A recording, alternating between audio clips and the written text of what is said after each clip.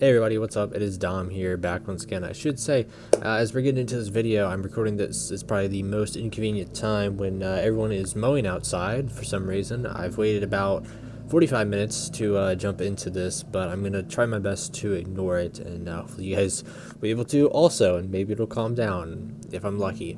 But with that being said, I went on to the good old Steam Stamp today, and I saw there's new Arma 3 Creator DLC, S.O.G. Prairie Fire. S.O.G. I thought it was like Special Operations Group, but it's not. It's actually Studies and Observations Group. That's what it is. So what is this DLC? Well, if you guys recall earlier, we have stuff for created DLC where the mod makers are able to get money for making their mods, essentially paid mods for Arma 3. Not necessarily a bad thing.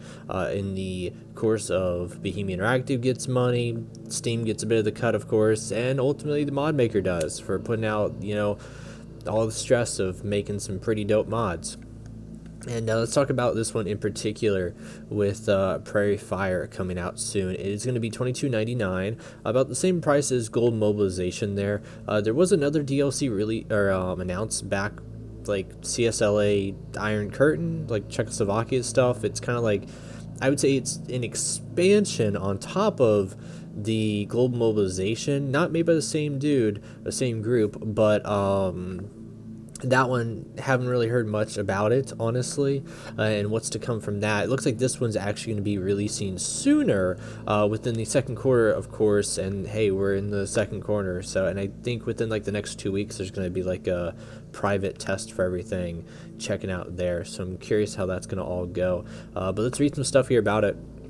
Like I said, $22.99, price range is, I've always thought, yeah, little up there, but I guess if everyone's got to get, you know, a bit of the pie and you still want them to get a nice bit, I can't say too much because I got Global Mobilization when it was on sale for like $10 and I thought that was a steal, but I know some people were kind of mad given the playability of it, because Arma is very much a game where you want to have either a really fleshed out experience in single player, which is hard to do, or have all your buddies playing it. And the fact with these DLCs is they're not really marketed like Apex and the Contact and stuff like that. Like if I have the DLC but my buddy doesn't, we can still play together. We can't use the maps. These ones you have to download a compatibility patch, and some people might not even know this even exists. As far as I know, I don't remember them really ever promoting it when you boot up the vanilla game being like Global Mobilization right there in your face, where Contact and Apex has always been like that. I feel like they kind of should do that way. As many gigabytes as Arma is, who cares? Just make people download the other assets and we can play with it in our live servers or whatever else. I think that'd be kind of cool, but that's besides the point. Like I said, it's a Vietnam DLC here, talking about Laos, Cambodia.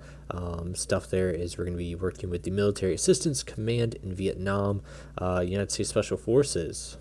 So it'd be pretty cool there. Check out some images here to get us excited. If you guys ever played Unsung, it's kind of reminiscent to that. I would say, of course, it's going to be higher quality when it comes to the models.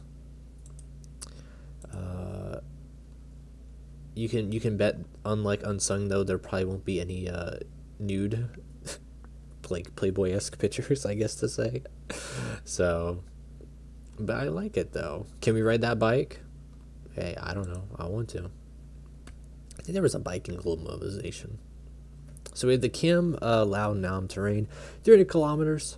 The Ho Chi Minh Trail, running from North Vietnam through Laos and Cambodia to South Vietnam. Looking like it's going to be a pretty big map, pretty interesting, pretty lively. I think the key one here is 4 factions. You got the United States Army, the Army of the Republic of Vietnam, the People's Army of Vietnam, and of course the good old Viet Cong. 50 plus weapons. Going to be a little bit of everything. Look, we got like that really ridiculous looking pistol potato cannon. I really hope they at least embrace the spirit and continue on and we get something ridiculous. I don't know what it's going to be. Maybe like the little straw hats, make one like, you guys ever know Kung Lao from Mortal Kombat? Just make it where it's a throwing weapon. I think that'd be adding on to the meme factor there. Keep it alive. 50 plus vehicles, static weapons, stuff to be excited for. The boats, I think that if you we need to have some hella good boats, honestly. And bicycles, right there, 2 bicycles. Hey, we get a jet there. Multiplayer co-op campaign, this is absolutely, they're doing it right. They're doing it right. Multiplayer co-op campaign, this is what we need. Fully voice acted campaign, which is nice. 6 highly replayable co-op missions, and 14 players, up to 14 players, that'd be cool. 9 multiplayer scenarios, so that'd be cool there. Endgame, Warlord, Zeus, and Escape. Been a while since I played Escape. 5 single player scenarios. Sound effects, musics, additional content. New modules there. It says we got stuff for battlefield logistics, artillery support, melee combat. It makes you wonder if we're going to get like Web Knights melee stuff there.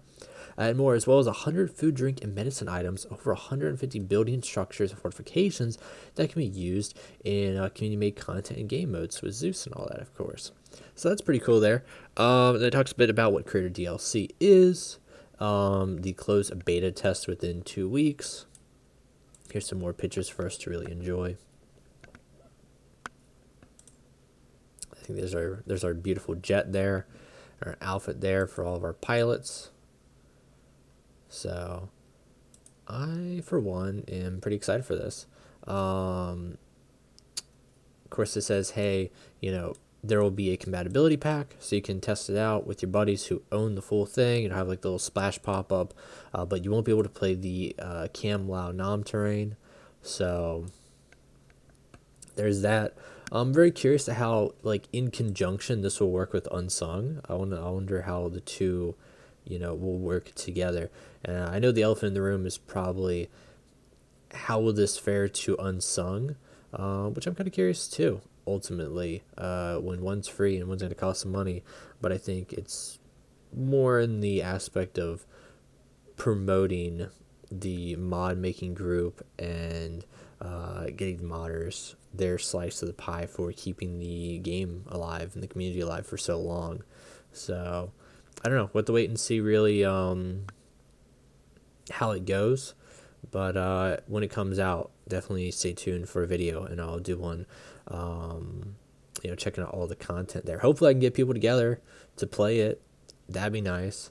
So do like a little playthrough of the campaign and whatnot. Other than that, everybody, tell me your thoughts on the DLC. Prairie Fire, are you guys gonna pick it up? Are you guys just gonna ignore it? Will you guys build a whole unit and community around it? I'm very curious. With that one being said, everybody, stay safe as always, and we'll see y'all next time. Peace out.